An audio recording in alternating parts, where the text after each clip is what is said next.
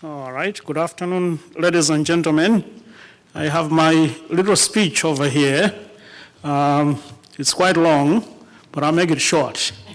I would like to thank the Center for Advanced Study and the Center for African Studies for making it possible for Zackie Achmat to come here. And it is my pleasure to introduce Zackie Achmat. His biography and achievements are quite long and very impressive. As the leader of South Africa's Treatment Action Campaign, TAC, an organization dedicated to complete and no-cost treatment for HIV-infected South Africans, Zackie Achmat has struggled to bring hope, not only to South Africa, but also to Africa in general, particularly Southern Africa, where the HIV/AIDS epidemic continues to take precious lives. He's a true human rights activist with roots in the anti-Apartheid movement, beginning from the Soweto riots of 1976 against the apartheid government to his current struggle in campaigning for the rights to AIDS drugs and medications in South Africa.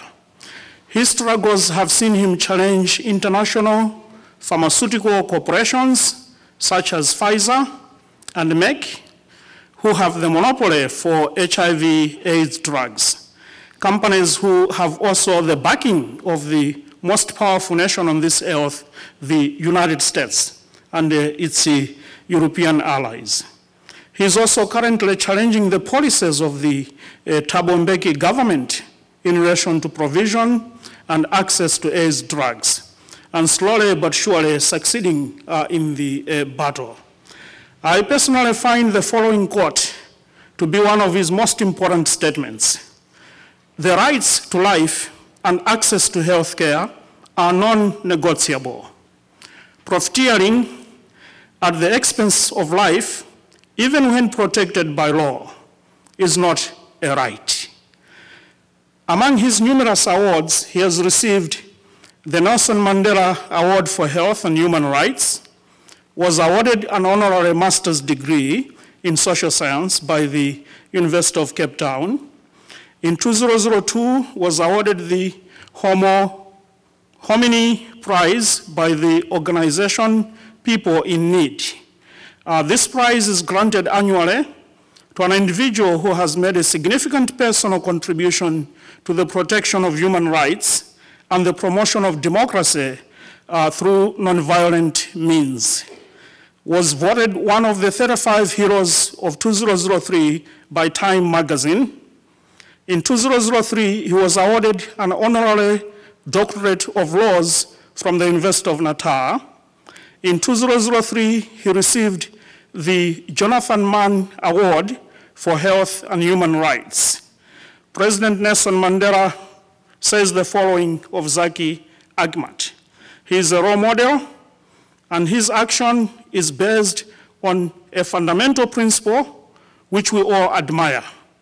Without further ado, ladies and gentlemen, I present to you Zackie Achmat, who will talk to us this afternoon about realizing human rights and access to HIV/AIDS drugs in South Africa. Zackie Achmat.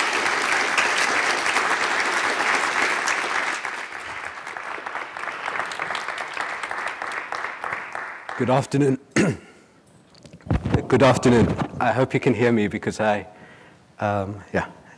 always get nervous after things like that, but I want to say thank you to Professor Kalapeni. I think as we all gather here, the most difficult part of all our lives is that what lies ahead in the years coming in religious intolerance, in xenophobia, in prejudice of all sorts, in discrimination, it's very, very important for all of us to rediscover our traditions. And our traditions, and by our, I mean those of us who are progressive, our traditions of anti-prejudice, a pro-feminist agenda, a pro-human rights agenda, a pro-freedom agenda, and above all, for those of us who fight inequality, a pro-working class and pro-poor agenda.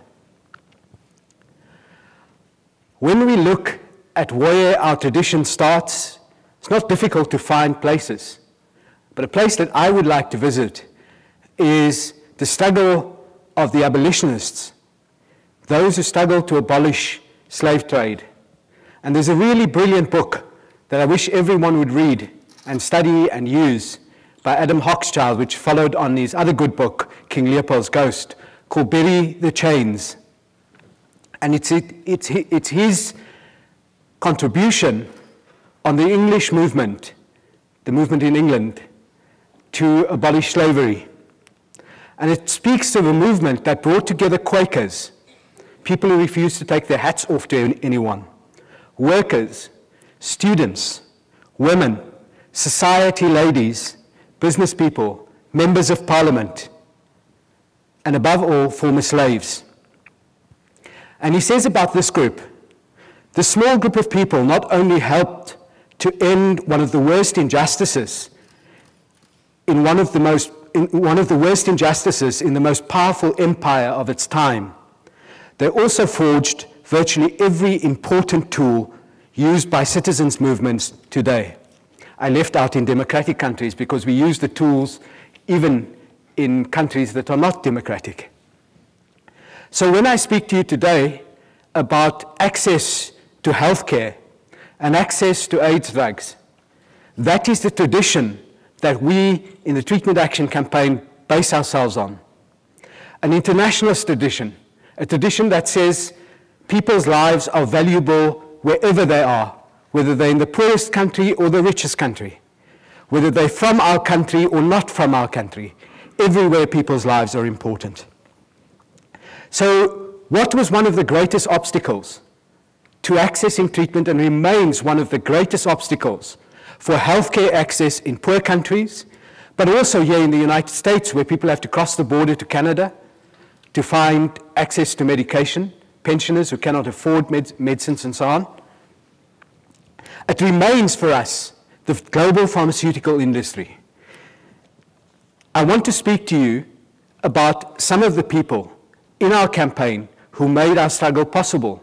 And I want to use the examples of how they used both their bodies, their voices, and above all their lives. They weren't victims. They stood up and were counted as citizens. One of the medicines used to treat HIV-related illnesses, one of the most common infections in people living with HIV, is an illness called systemic thrush, or esophageal thrush. It's candidiasis, it's a fungal infection. Most of you will know it. It's what babies get, thrush on the mouth. Many women will know it as vaginal thrush. When you have HIV, the fungus comes up and it comes on your mouth and then goes down into your throat and into your esophagus. And there, of course, it stops you from swallowing, stops you from eating, you start losing weight, and you could die from it. And many people do die from it. The other common infection, which is related to that fungus, is an illness called cryptococcal meningitis. It's a fungal meningitis, obviously a disease of the brain. And the medicine used to treat that was a drug called fluconazole. It's still used to treat that. Many of you will know it as diflucan. It's made by Pfizer. It's just come off its patent. Now, in 1998, I had systemic thrush. And at that time, one capsule, 200 milligrams, and I needed about 30 of them, came to close on to $25 for a 200 milligram capsule. $25 US. Now, one of the members of the Treatment Action Campaign, the late Christopher Maraca, on the 10th of May 2000, he went into our parliament, our democratic parliament, the place where many, many black people could never enter before. Now here for the first time was a black citizen of our country coming from one of the poorest townships in younger and informal settlement outside Cape Town, coming to speak to our democratic parliament and asking it to do something. And he said to them, it is critical that you act to utilize compulsory licenses against Pfizer was profiteering from people's lives. And on that day, on the 10th of May 2000, Christopher was one of a number of people living with HIV who addressed our parliament. And so using parliament was critical in getting access to medicines for people. But above all, Christopher using his voice, despite the fact that the funguses were not simply on his throat and by that time also on his brain, but also on the outside covering his whole body. Christopher died in July 2000. And in October 2000, the Treatment Action Campaign launched a campaign called the Christopher Maraca Defiance Campaign. And there we based our struggle on the defiance campaign of the ANC in the 1950s. We said, we're prepared to take the consequences of our actions against unjust trade laws. And remember I said the medicine cost $25 US for a 200 milligram capsule. In Thailand, we found a bioequivalent, World Health Organization approved, Médecins Sans Frontières, Doctors Without Borders used equivalent of the drug for 30 US cents. And our government had not been able to provide to people in South Africa, both nationals and non-nationals, had not been able to provide to them access to that drug because of drug company profiteering. And we brought this drug into South Africa in Christopher's memory. And yet, well, government tried to act against the Treatment Action Campaign, but it became impossible because there was a groundswell of opposition within society saying this is unjust profiteering. And everyone from business people to judges even, not Judge Cameron, but other judges, said we will go to Thailand and bring these medicines in ourselves. Now that was Christopher. Christopher died. He died of cryptococcal meningitis. My cousin Farida also died, but she at least had access to the fluconazole with which we had imported from Thailand. She lived an extra 6 months, which allowed her to make peace with the fact that she had HIV and allowed her to speak to a traditional Muslim family about her HIV condition and get the family to accept her as a human being. And that is what it did. But many people, like Christopher, continued to die because they did not have access to anti-retroviral medication. Christopher's partner, Nontsikelelo Zwedala, is a woman in her 30s, late 30s now. They have one child who at that time was 12 years old. Nontsikelelo was too sick to go to Parliament on that day of the 10th of May. And what had happened to her is, many of you will know that when you have HIV, your CD4 count, a measure of your immune system, which is ordinarily between 800 and 1200 CD4 cells, her CD4 count had declined to 14. The viral load, which is a measure of the amount of virus in your blood, had gone from over 50,000 to 2 million copies per teaspoon of blood. She was desperately sick. She couldn't go with Christopher to our parliament. She was lucky. She was extremely lucky because what happened to her is she was able to access a clinical trial. And that is how she got access to antiretrovirals. In many poor countries, the only way that poor people can access, and not only poor people, but people who cannot afford expensive medications, whether for cancer, for heart disease, for arthritis, for a range of illnesses, often the only way that people get access to clinical trials. Today, Nontsikelelo is alive. She had marginal side effects from nevirapine on her liver, and once it had settled down, it was dealt with. She's much better. She also had a further side effect called lipodystrophy, which is a redistribution of fat in her body, which very often, with one drug called stavudine, is what many black women, particularly women with, I must make sure that I don't get it wrong, women whose body weight is above a certain body weight, i.e. if you're obese, you will get lipodystrophy, or you will get lactic acidosis, or you will get one of the other side effects. But despite the side effects, Nontsikelelo is capable now to look after her children. But she only survived, and she stood outside our Medicines Control Council. She stood up when 39 drug companies took the South African government to court. She gave an affidavit of why it is essential to have cheap medicines, generic medicines, not cheap in the sense of bad medicines, but affordable medicines for all people. Her body, her voice, her citizenship was used in affirming her citizenship as a black woman in our country, someone who couldn't have done it before, to demand the rights not only for herself, not only for other poor people like herself, but for all people in South Africa. Again, that wasn't enough. We had then to deal with two of the most powerful drug companies, GlaxoSmithKline, who was one of the manufacturers of some of the best, and in some cases some of the worst drugs. GlaxoSmithKline particularly for AZT and for lamivudine, another German company called Boehringer Ingelheim on nevirapine. And what we did there is, again, one of the other tools we utilized is our competition law. Because very often people say, utilize compulsory licenses, which is part of the patent law and intellectual property law. But our Competition Commission in South Africa allows our government to investigate when people charge excessive prices for any product, excessive pricing to the detriment of the consumer.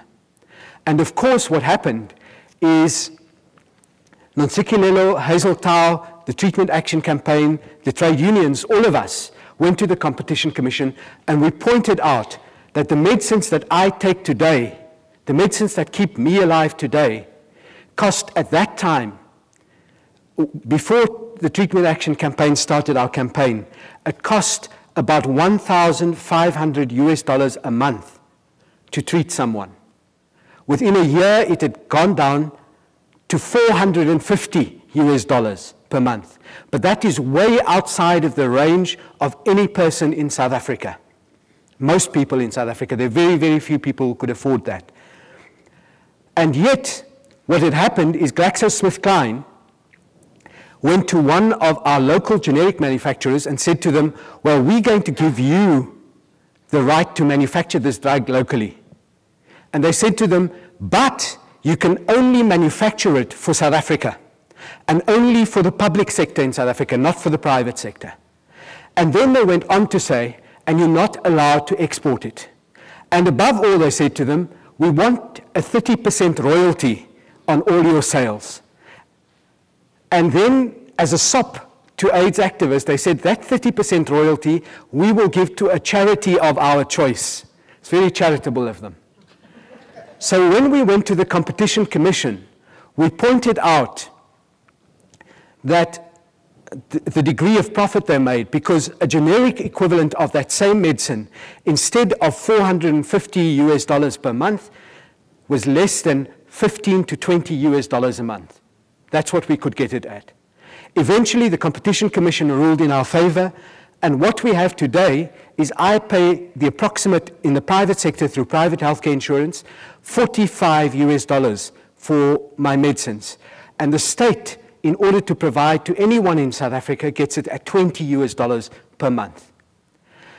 What happened to the generic company, Aspen Pharmacare? They managed to get a deal which says they can manufacture for the public and the private sector in South Africa. The royalty charged on it is no more than 5%. And above all, they're allowed to export anywhere in sub-Saharan Africa. And that is very, very important for us, because many countries do not have the capacity to manufacture their own generic medicines, and it would be wrong for South Africa to have access, but not our neighbors. And that's critical because many of you will know that South Africa is in an imperialist relationship with our neighbors, that we draw from Malawi, from Botswana, from Zimbabwe, from Lesotho and Swaziland, labor. We send our products to those countries. We export our companies to those countries. Nigerians will know that today their biggest cell phone company is the South African one. But we do not accept any responsibility in a real way for our continent and its development. And so it's critical for those of us who are activists to see and to break down where we can the imperialist relationship between our country and other countries. Now, that's the question of the drug companies. The drug companies, when we started our campaign, we assumed would be the most difficult part of our campaign.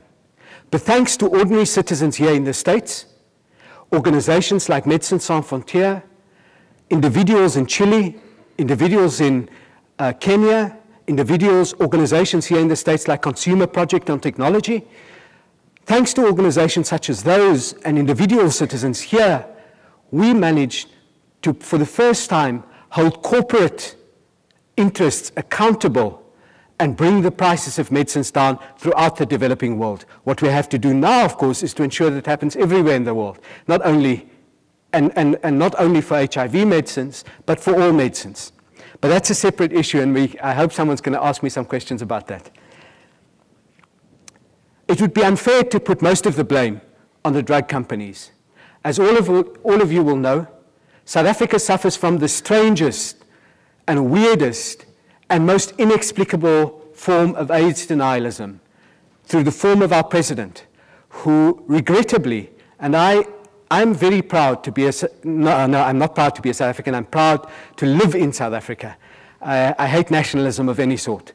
But essentially, anyone who lives in South Africa today will know that it is one of the best places to live in compared to what it was 10, 15, 20 years ago, compared to the times when 17 million people in the last century, in the 20th century, 17 million African men, women, and children went to jail under the pass laws because they did not have the right to freedom of movement in South Africa.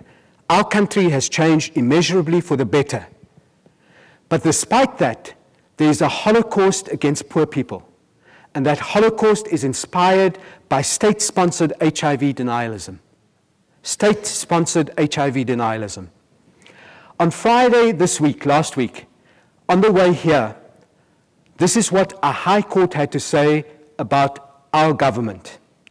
The decision by the Minister of Health, the National Department of Health, and the government amounted to a conscious, deliberate, and informed policy to sacrifice the life of babies that would contract HIV/AIDS because their mothers were not treated with AZT, in order to save the expense that would have had to be incurred. On the 11th of September 2001, my colleague Sipho Mtati, who is the General Secretary of the Treatment Action Campaign, and is a brilliant woman, and the two of us went in to meet with Archbishop Njongonkulu Ndungane. And while we were there, we received 2 phone calls. We went there to ask him to visit a young child, 5 years old, who had seen Treatment Action Campaign members wear these T-shirts on television, and had asked her aunt, who was looking after because her mother had passed away, asked her aunt, "What is that?" when she saw her aunt's interest. And her aunt said, "Those are people with HIV." And she turned to them and she said, "Will you invite them to come to my 5th birthday party?" And TAC helped organize her 5th birthday party. But on the 11th of September, while we were with the Archbishop, there were 2 phone calls. He got one and we got one. The one we got said she had died. The second one he got spoke of the death, the needless death, the terrorism that affected at least 3,000 lives directly here in the United States. On that day, 8,000 people throughout Africa, Asia, and Latin America died of AIDS-related illnesses, and not one of them have a memorial in the way that I speak of Sibongile Mazeka today. It is not to say, and that is in no way undermines the tragedy of September 11, 2001, and shouldn't stop any of us from speaking out against any form of terror and any form of violence against another human being anywhere. But all lives should be equal. And what justice is there for the 8,000 people who died? Now, the reason I mentioned Sibongile is because her aunt gave an affidavit in a court case that we had to take to our constitutional court to force our government to make available anti-retroviral medication for pregnant women. And there were 3 reasons we did that. First and foremost, every woman who decides to give birth to a child has a right to give birth to a healthy child.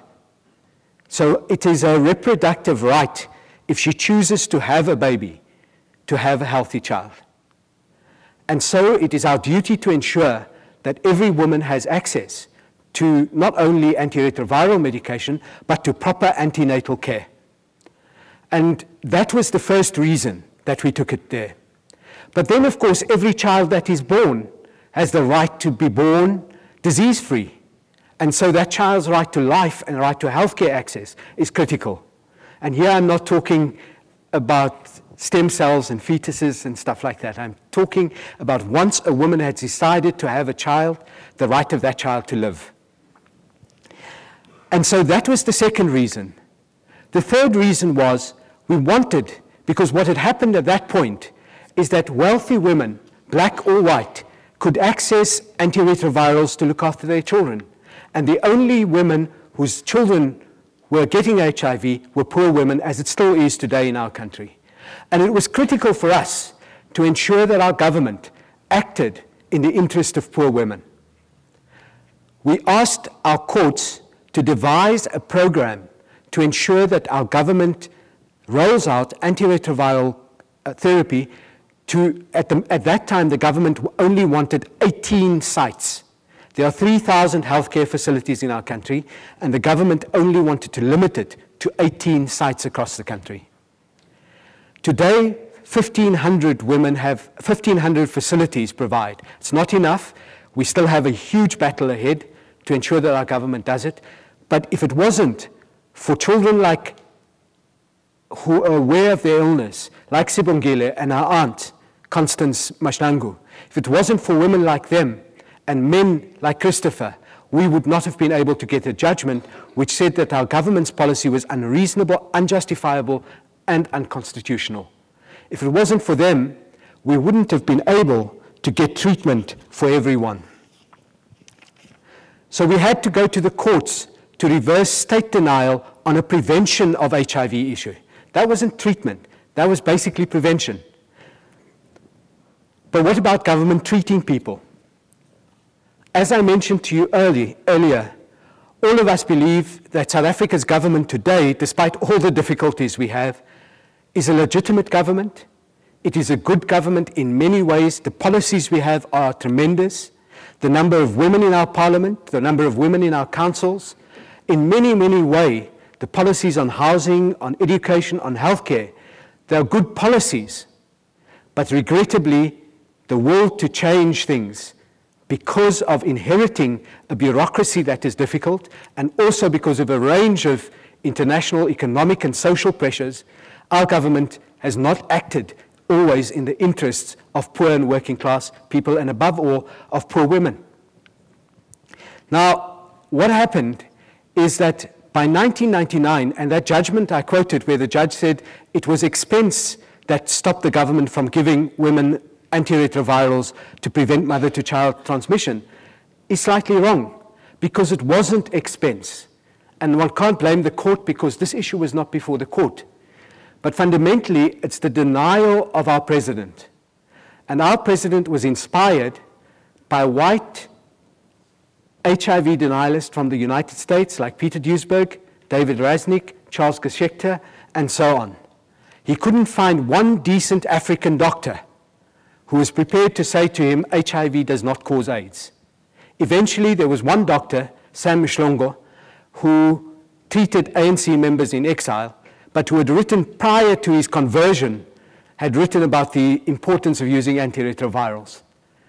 Our president does not have the courage to say publicly that he doesn't believe that HIV causes AIDS. He questions it. his latest question was on 4 weeks ago when he said, there's no evidence that people in our civil service are dying. Now let me speak to you of death and illness in our country and why it is important for us to continue our struggle for treatment. Our country has at least 900 AIDS-related deaths every day today in South Africa. And I'll come to how we get to that figure in a minute. We have at least 1,500 new infections every day. And for us, the crisis of treatment is only eclipsed by the crisis in prevention. Because every person who gets infected now, their life is shortened. The pain that it would cause to them and their family can't be measured. The economic impact on their household, their community, and later on the healthcare service to treat a lifelong chronic infection, if they get treatment, is a major one. So for all of us, it is critical to understand that prevention is a greater crisis in many ways than treatment. But you cannot look at the one without looking at the other. Let's look at what our government, South Africa has 5.5 million to 6.5 million people living with HIV. That is based on seroprevalence studies that have been conducted in antenatal clinics, that is clinics where women go, since 1990. Now that is not enough to base your analysis on. We also have, over the last few years, conducted 2 national community prevalence studies, which have shown that our population, our total population, we have at least between 11 and 12% of people who live with HIV. So more than one in 10 people, all people, live with HIV. But among people aged 15 to 49, that comes to at least 1 in every 4 people. Now, our president continues to question this. In 2001, he sent a letter to our health minister saying, I see you spending a lot of money on AIDS. This letter is released to Business Day. You can find it on our website. You can find it in Business Day. I really want you to look, because here's the list from the World Health Organization of causes of death. And it's clear to me that more people die because of violence, because of homicide, because of accidents, because of diabetes and hypertension. And of course, the list of deaths he was speaking about was a list of deaths for 1995, which Stats South Africa had provided to the WHO, but which didn't at that time include an AIDS epidemic. So of course he said there are no studies that show this, and because of his obduracy, Stats South Africa was forced to count 3 million death certificates between 1997 and 2002. To count 3 million death certificates. These aren't statistics. For every one of those 3 million death certificates, there's a grave, there's a family, there's an orphan, there's a mother without a child. Or a child without a mother, rather. And critical for us is what the Stats South Africa death certificate report showed. It showed the following. It showed that in 1997, most adults died in their 60s and 70s. It showed that by 2001, most adults died when they were 30 to 34. And most critically, women died 25 to 29. It showed that natural causes of death had increased in real terms by 45%. It showed that unnatural causes of death, homicides and so on, had declined in absolute and in proportional numbers. It showed, most importantly, that the thing that should shame all of us, despite the fact that our government has ensured that every child gets vaccinated, which didn't happen under apartheid, that the number of people most affected by death are infants aged 1 to 5. So critically for us, here is evidence, not mathematical projections, but actual counts to show how people are dying. And yet, we had to embark on a course in 2003. We had to embark on a case of civil disobedience to ensure that our government makes treatment available to poor people. And we wouldn't have been able to get our government to roll out a treatment plan if it hadn't been for our activists like Edward Mabunda, who was an ANC member who died, and I think it's still on our website. You could find, because he asked that we film him when he was dying in hospital. He participated in our civil disobedience. He was one of our poets. And critically, he was an ANC member who, when we went to bury him in the Winterveld, which is Thabo Mbeki's old constituency, there was a fight between ANC Youth League members and TAC members over his body. And his family said he was both an ANC member and a TAC member. And it's critical for us that people remember that it was people like Edward that helped us get a treatment plan for our government to commit to roll out treatment for people. But it wouldn't have been possible without international support. And I just want to tell you an anecdote quickly. We called a day of action, I think it was the 28th of March, 2003, a day of international action. And at that time, it was 600 people a day who were dying of AIDS-related illnesses. And we said to people, what do you think we should do that is symbolic? And some smart activist, I think it was from the United States, said, why don't we take 600 pairs of shoes to the South African embassy and put it in front there? And we said, okay. And of course, what happened, the Americans got together a huge pile of shoes, and they dwarfed the South African ambassador. The poor South African ambassador was a dwarf in front of this huge pile of shoes. The British were, in their usual sense, very, very sparse. They brought 30 pairs of shoes, and they said, each pair of shoes counts. The Italians were absolutely beautiful. In Milan, in their embassy, they laid out 600 pairs of shoes on a piazza, which was, I promise you, a work of art. In Japan, people took 600 cranes, which is their symbol for people having died. A range of people in India did different things. People in Kenya did different things. And so that put enormous pressure. And the reason our president listened was because business people throughout the world said to him, we cannot invest in your country until you deal with this epidemic seriously. And regrettably, that's the reason he gave in. And today, that is the reason why he is attempting to sabotage the treatment plan. It's the reason why our health minister, who studied medicine in Leningrad, and in Leningrad you learn two things. You learn party loyalty, and you learn vodka. Those are the two things that you learn. And it's a regrettable fact that today we have to battle against AIDS denialists. Many of you will have heard there's a vitamin salesman who cures cancer, diabetes, HIV, and now bird flu with his vitamins. And our minister has got him and the denialist David Raznik to experiment. In Kailicha, they conducted an unauthorized clinical experiment on African men, women, and children. And more than 10 people have died, and we have documented it, and the government hasn't acted against it. Our Medicines Control Council hasn't acted against it. And so it's critical. I'm so frustrated. Every time one achieves something or our organization achieves something, you roll back. But I want to end on a note of optimism. I don't know if that's possible, but I think, I don't know who said it, that pessimism one should leave for bad times, or for good times. Pessimism is something for good times. Pessimism should be the norm in good times. So what is the difficulty now? The enormous difficulties that lie ahead, not only in South Africa, but globally for HIV prevention and treatment. We have to ensure that women gain equality, economic independence. If women aren't economically independent, we cannot. That's why, because women are not economically independent, prevention efforts have failed. You can throw as many condoms, male and female, and even later microbicides at the problem. But without economic independence, we will not succeed in proper HIV prevention.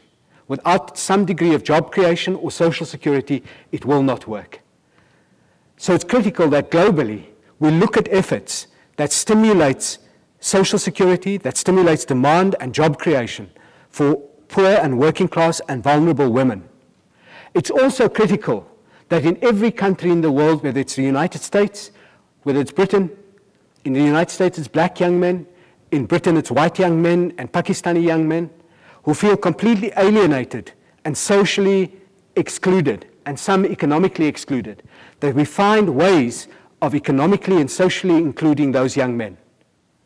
One of our best leaders was a young woman called Lorna Mlofana, who was on treatment for HIV, and she lived openly with HIV. And she went, when we closed our year's program in December 2003, she went to have a party at a local shebeen, a local tavern. There she was accosted by 3 men who raped her. They found out she had HIV, they murdered her. It's critical for us to say, why did we not reach those men? What is it that keeps them out of? What forces them to commit such heinous acts against women, against children, and also against themselves? So it's critical for us to engage in those things, not only in South Africa, but globally. I want to finish up in saying, today there are 110,000 people on treatment in South Africa in the public sector. They're mainly in the urban centers. They're mainly in the rich provinces, Western Cape and Gauteng, and a little bit in KwaZulu-Natal. But that wouldn't have been possible if it wasn't for citizens like yourselves and citizens like ourselves, taking upon ourselves our global responsibility as citizens. I want to ask and appeal to all of you. In a month or 2 months' time, the United Nations General Assembly, I hope someone from the media is not here to pick this bit up because we'll be talking about it soon. The United Nations General Assembly will be meeting to discuss progress in HIV. And we want to ask all of you to follow those proceedings, and those of you who can go to the demonstrations in New York, please to go. And those of you who can, please to carry a banner saying, President Mbeki, tell the truth about HIV. Because if we don't do that, all of us are culpable of a Holocaust against poor people in South Africa, in Asia, and in Latin America. If we do not get it right in Africa, in South Africa, if we do not get it right in Brazil, if we do not get it right in China and India, if we do not get it right in Russia, the rest of the world will suffer. The poorer countries in particular will suffer. So it's an appeal to everyone to be part of those demonstrations. And we've just heard that the South African government has vetoed the participation of the Treatment Action Campaign, the AIDS Law Project, and the African AIDS and Rights Alliance of Southern Africa. So it's critical. We appeal to you to assist and to mobilize. I haven't spoken about George Bush. I hope someone's going to ask me some questions about him and when we can expect civilization to return, if it ever has been here, to the United States. So I want to say thank you very much.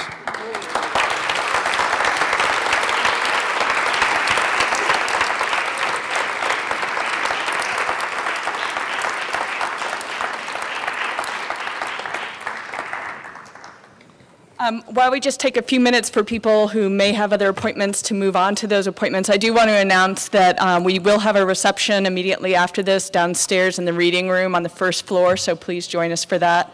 I know Zackie is willing to take a few questions. I think what we'll do is have people come to the mic here in the center, ask several questions, and then after he gathers 2 or 3, he'll respond. So maybe just give them a few minutes. And the names. Just say the names. Yeah, and we'd like you to announce your name. Okay.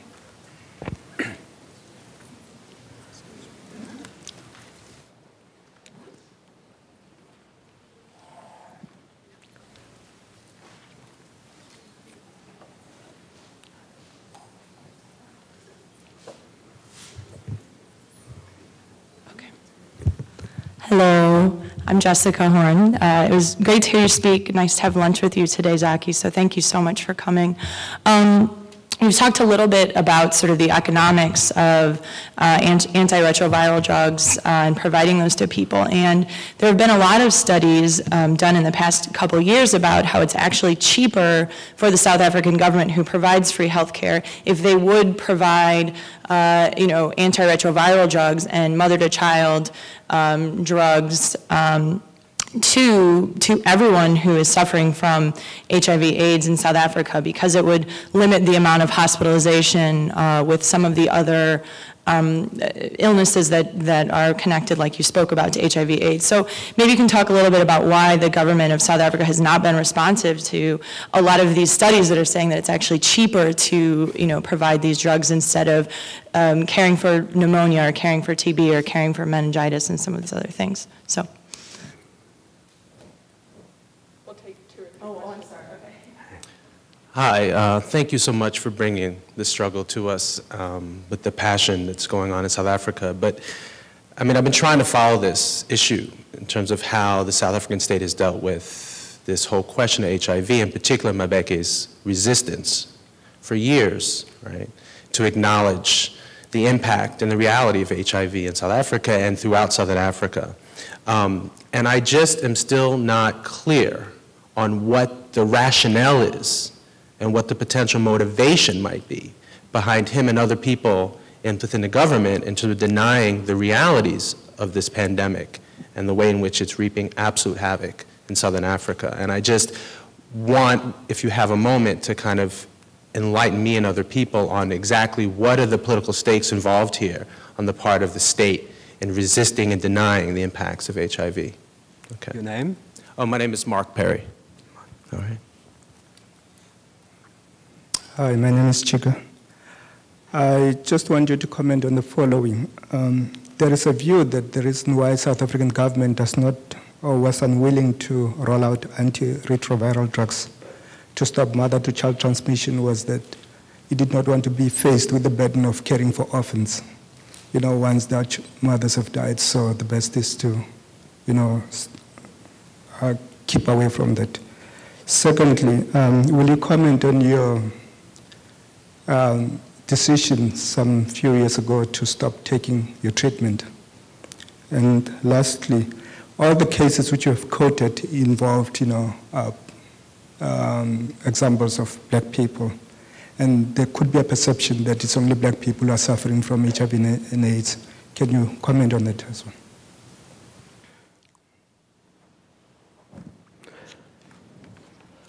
I'll start with the last questions first. I think it's critical to remember that when the Treatment Action Campaign, and you're absolutely right, I quoted back as I was just looking at my notes, I was going to end on 2 particularly poignant cases. The epidemic affects everyone in the country, but disproportionately affected are poor people, and disproportionately affected are black people. Disproportionately affected are gay people. In the early days of the epidemic, the projection of the epidemic was particularly through the state among white gay men. Unfortunately, today the state does not even acknowledge that gay people, black and white, are at risk. So that's a huge problem. I'll give you an example. Last year in May, one of my closest friends, a professor at Natal University, Ronald Lowe, went on sabbatical in January. He then went to look after his mum who had developed cancer, and in May, almost exactly a year ago, I got a phone call on the 10th of May, and he said, no, it was around about the 10th of May, my mum had just died and I've just been diagnosed with AIDS. He had a CD4 count of 8, he had an enormous viral load, and he died on June 18th. Here was a white professor in whose house I spent 3 months a year, who had helped set up a committee to find the murderers of Gugu Dlamini, a woman who had declared her HIV status and was stoned to death. And yet he didn't perceive himself at risk of HIV infection. And the question is that there's many personal denial stories, like the DJ Kabzela, who in August 2003, I was too sick to get out of my bed to go and speak on the same platform as he was speaking at Wits University. And he was speaking about the value of garlic, beetroot. Our health minister has a recipe to cure AIDS: garlic, beetroot, ginger, lemon, olive oil. And he spoke about taking those medicines. And there's a very, very important book that anyone who's interested in post-apartheid South Africa, in youth and in masculinity, should read. It's a biography of him called Kabzela by Liz McGregor. And he died a really horrible death because of that denial of going to take medicines and the fear of taking medicines. Now, I'm going to take the cost questions together on HIV costs, on HIV treatment costs, and the question on orphans, because that was essentially a cost question for the government. Now, the first thing to say is that is from the government, and the person who made the argument on behalf of government was the late Parks Mankashane, who was dying of AIDS as he was making these comments, saying our government cannot give these women anti-retroviral drugs because they would leave orphans behind. If they died, the orphans would be healthy. Now the question for me is, has anyone ever questioned the orphans that were left after the Second World War? The fact that society had to take care of them? The millions of white orphans in the main in Europe? No. That's a cost society takes upon itself. And it's a measure of any society's humanity. Particularly African societies have always been remarkable in responding to orphan crises. And so that was a particularly callous and reactionary statement emanating from a government which fought for the dignity and equality of black people. And that is something I hope our government will still be held to account for, and the people who made those statements and who made those policies would be held to account for. In relation to the rationale for the President's statement, it's very, very difficult. It's almost impossible to explain. Our President raised many, many questions. He said, isn't poverty the cause? But of course, if you look at Botswana, Botswana is the country with the highest GDP in Africa per person, and yet it has one of the highest HIV infection rates and HIV mortality rates. At the same time, the late Parks Mankashane, President Mandela's son, Chief Buthelez's son, myself, we are not poor people. We are not nutritionally deficient. We don't suffer from nutritional deficiencies. Yes, there are people who have too little food, but that only makes the progression of HIV worse. It's not the viral infection itself.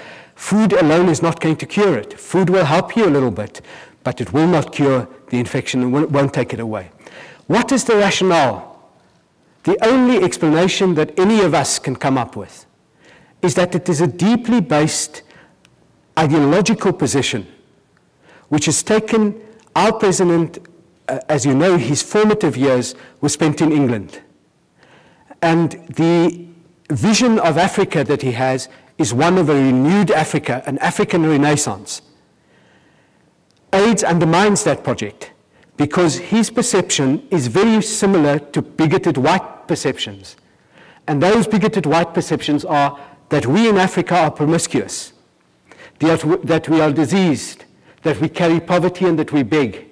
And he wants to get rid of that image. He doesn't believe that Africans are like that, but he wants to get rid of that image of Africa. And HIV concentrates that image, he thinks, of men who have too much sex. I often say to people, the Brazilians say we have lots of sex. They're not afraid when people say to them they have a lot of sex. They're Catholic and they give out condoms. And on top of that, they've managed to reverse the epidemic. They're struggling now, but it's critical that we support them. But they haven't denied it because people say Brazilians have too much sex, say no, therefore we don't do it. So I'm rambling like a banshee like I normally do, but what I want to say is that the only explanation that we can give is that there's a deep fear that Africa is stigmatized as a racially inferior, sexually promiscuous, and begging. And the president wants to dispel that. Regrettably, that ideological and identity politics position undermines his very project of wanting to establish Africa as a strong, independent force within world and local politics. And that brings me to the economic studies. It's a no-brainer You know, I didn't speak about that, but the corporations in South Africa, Anglo-American, De Beers, Anglo-Val, all those people who established the migrant labor system in South Africa, which is one of the main drivers of the epidemic, who in the early days of the epidemic wanted to expel black people with HIV, black workers with HIV from their companies, now say it's cheaper for us to treat and prevent this disease than to continue ignoring it. Now, of course, someone should still ask them to explain why they haven't abolished the compounds, why there's still migrant labor, but which continues to fuel the epidemic. But the fact is, even they realize that it's cheaper to treat.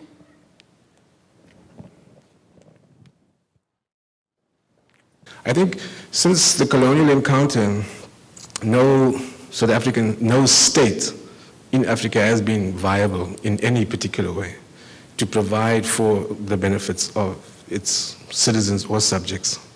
So it's never been able to, and in fact, the only way it developed economically was through the exploitation and the brutalization of its people. I think that's been a permanent feature of the colonial condition.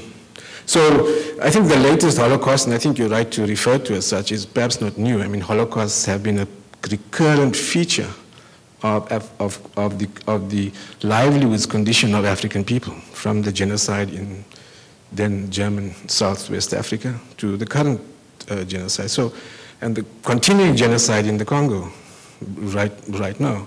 So genocidal exploitation as a form of capital accumulation has been a central feature, and I think part of the explanation begins to lie in that notion of the current South African government as, if you want to, the business managers of corporate capital, because they themselves are trying to set themselves, as you said, independently. So I think this idea of age denialism, whilst maybe catchy, I don't think it's particularly useful in trying to get at the colonial origins of this crisis. Thank you.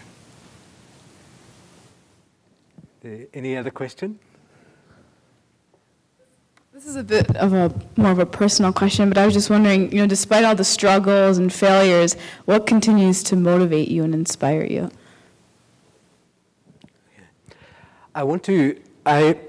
It's always good to have a debate. And I think that the argument, I think it's Ken, right? I think that Ken's argument on AIDS denialism is wrong. You have to be in South Africa today to see how the Medicines Control Council, how the Medical Research Council, how the Human Rights Commission, how every institution of the state is being used to promote AIDS denialism, to genuinely promote AIDS denialism, and how the state is linking itself through groups, a range of groups, whether it's particular traditional healers, whether it is the Rath Foundation, and so on, to attack organizations like TAC, above all to attack science, to attack medicine, to attack a range of things around the question of HIV denial. So I think it may be perhaps important, and this is the reason, there's been only one newspaper article that has systematically drawn the links, and that was Fair Lady, not a newspaper, even a magazine, Fair Lady magazine, that drew together all the articles there. And I think, I think we cannot afford to speak of genocidal impulse against poor people without affirming the right to struggle. And so it's critical and that's what I believe needs to motivate us. We cannot sit back in the pessimism and say, there's nothing that can be done because these things have occurred over many decades and over many millennia and over thousands of years. There's a lot that can be done. And for us, state-sponsored denial is a critical question. Yes, there are unviable states in Africa, and if you look at Lesotho and Swaziland in particular, the states have virtually collapsed for many reasons, but one of the fundamental reasons the Swaziland-Lesotho states have collapsed at the moment is because of HIV. A lot of the population, of the civil servants, of the teachers, of the doctors have died. Lawyers, so on, whoever is required, police, and so on required to keep the state alive, chiefs, headmen, all succumbing to the disease. And we in South Africa benefit from Lesotho and Swaziland as migrant labor, but we do not, and they function like provinces, but they do not have the rights that provinces have of access to state resources and so on. So the difficulty is that all of us realize that it's complex, and I think for the whole of the continent, Malawi has a few hundred doctors left and a few thousand nurses left. Some of them have died, mostly pushed out of the state because of structural adjustment programs, of which, of course, we don't take into account when we speak of the human resources crisis in HIV now. But at the same time, for the first time, there's an opportunity because states realize what collapse will bring and what the causes of it would be for human security generally, not only human security in Africa. And so I think we have the opportunity, and that is what encourages me. We have the opportunity to respond to this epidemic because there's a cross-class, cross-race, cross-national boundary interest, not in saving lives only, because unfortunately not many people are motivated by that in corporates and so on. But many of them are motivated by markets and market access and the fear of terror and of unviable states and so on. So there are a whole number of things converging which makes it possible for us to assert an alliance to deal with the denial of our government, but also to assist Malawi, Ecuador, and a range of countries where states are almost unviable, to assist those states to overcome it and to deal with the epidemic in the interests of their citizens, but not without those citizens' voices being heard. I think it was Chief who asked me about my medicines and taking my medicines. I never stopped taking antiretrovirals. I never started. I was meant to start my antiretrovirals, and I didn't.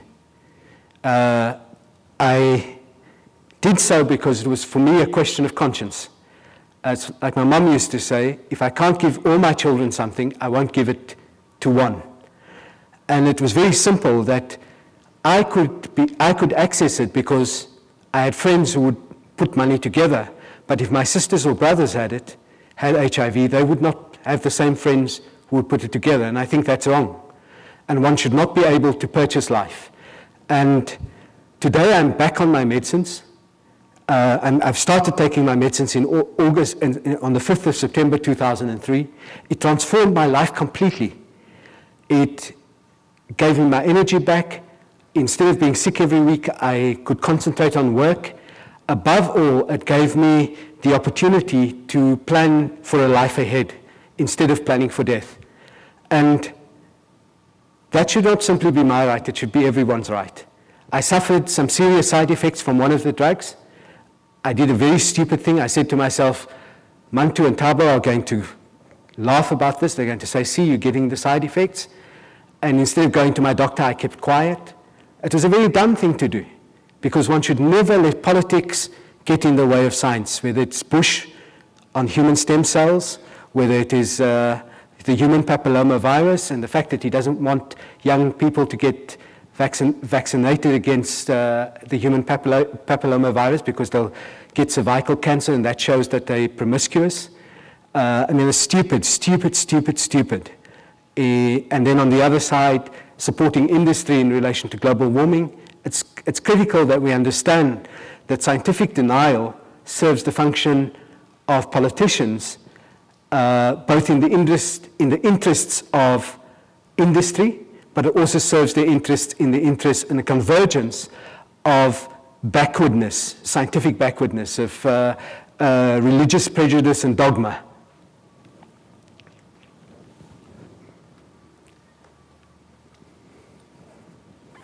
My name is Merle Bowen, and I enjoyed your presentation. I have several questions, but I'll just ask a few. You can ask all of them. Okay, good. Then we can have a chat.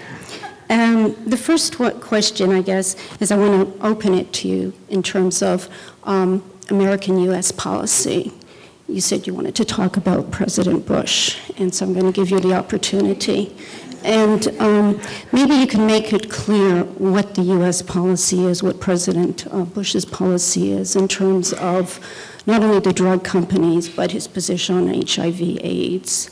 And I want to make sure that I also understand this question about the pharmaceutical companies, WTO as well, because of course WTO has now intervened so that Brazil can stop, is not allowed anymore to produce these generic drugs. And so we have different strains and they can't respond to that. And so it becomes complicated because Brazil has, of course, this South-South relationship where it was supposed to be building factories, especially in southern Africa. So then does that mean that Brazil is building factories with drugs that are old, that are not going to be really useful to Africans? That's another question. And then I agree with you when you talk about the working class, the poor. But it seems to me that race is really a major issue. Race. I can't stop thinking of HIV/AIDS and not think of people of color. In this country, we have a serious problem in this country, and some of my colleagues probably, like Professor Assad, she can address that. But it's clear to me that in this country, we have a serious problem for black women. You look at the major cities, right? It's black women who are dying. We're in denial in this country about who has HIV/AIDS. It's not under control, right? So when you look in Brazil, it's the black people, right? So it seems to me that race is really important, and if we're going to try to control this or somehow or take hold of this, we got to deal with the race question. And then that brings me to the whole question of the way you started your presentation, because it was quite interesting when you're dealing with the anti-abolition movement. Let's think about the most successful social movements, right? Why did they work? Because on one hand, you begin with this, transnational social movement that works. But then your examples, I'm trying to learn from your examples about what works, and you're talking about citizenship within a nation state. And I'm thinking that what's really going to work is a global social movement. And then why isn't that happening? And it's because of the way it's being presented. Why don't we have mobilization? It's telling us more than slavery ever did. So what's preventing this? When we look at, other movements that have been successful, why doesn't this galvanize? Why aren't we all really angry? Thank you.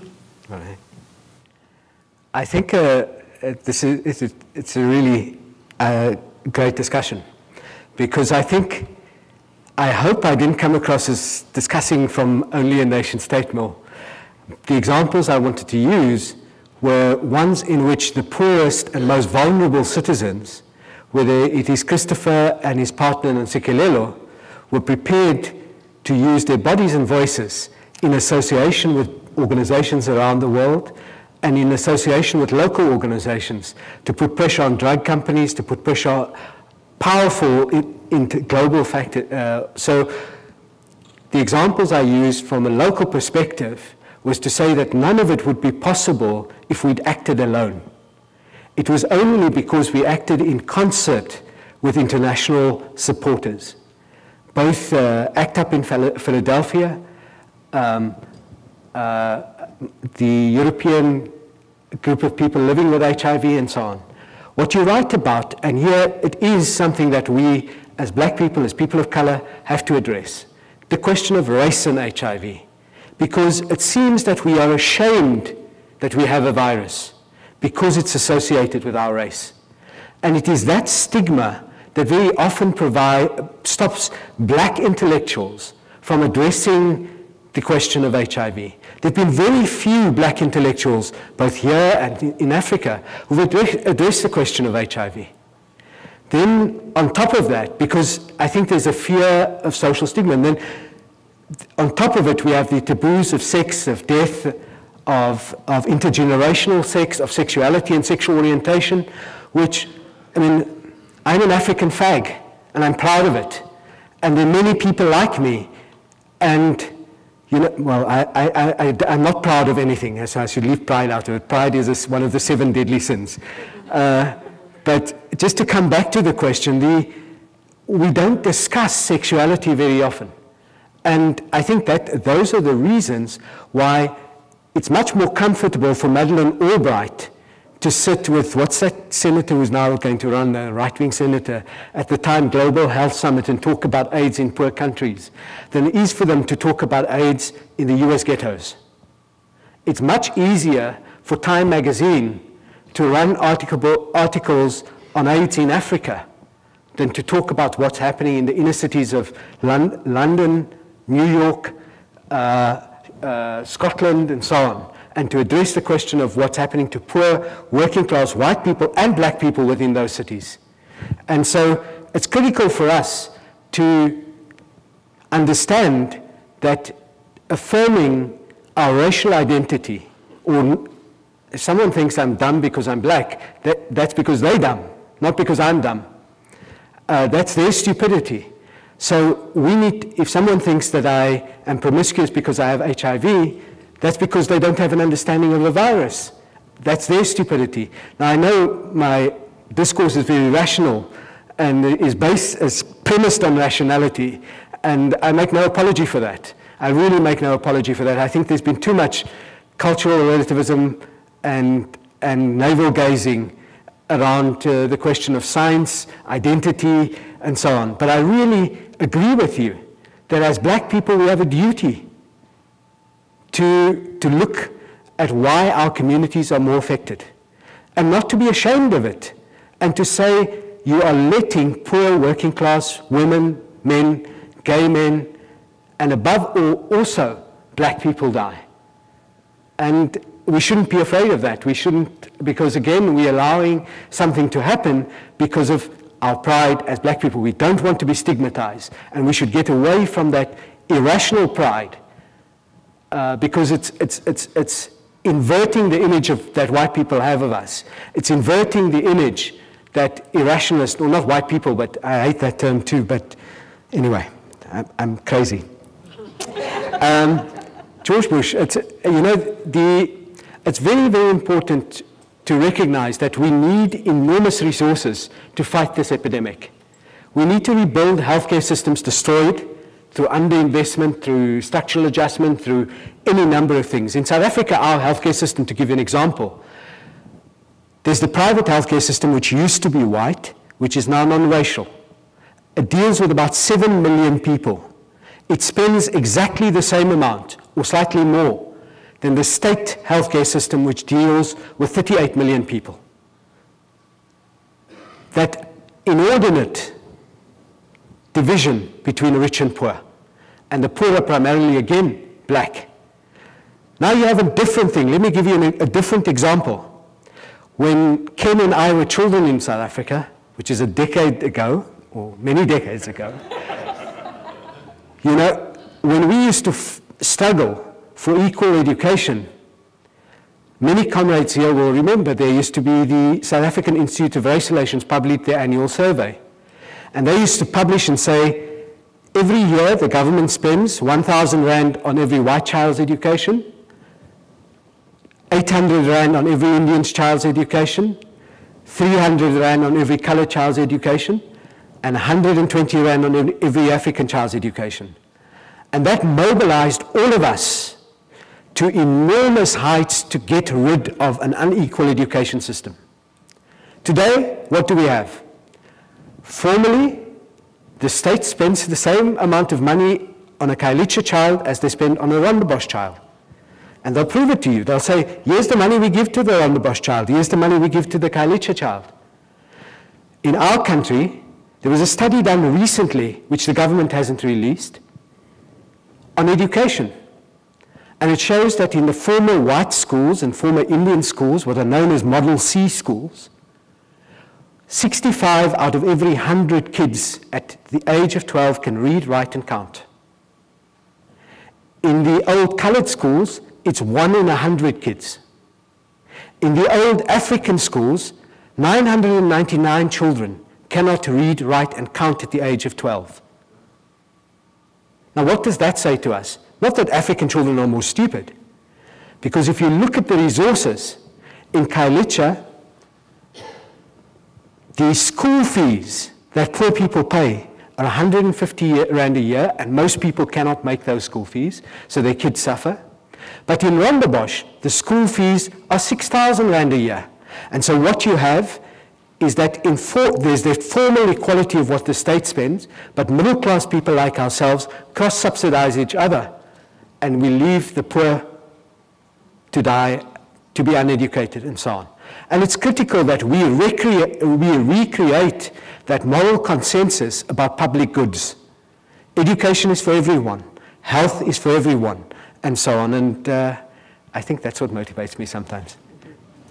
I'm preaching instead of answering.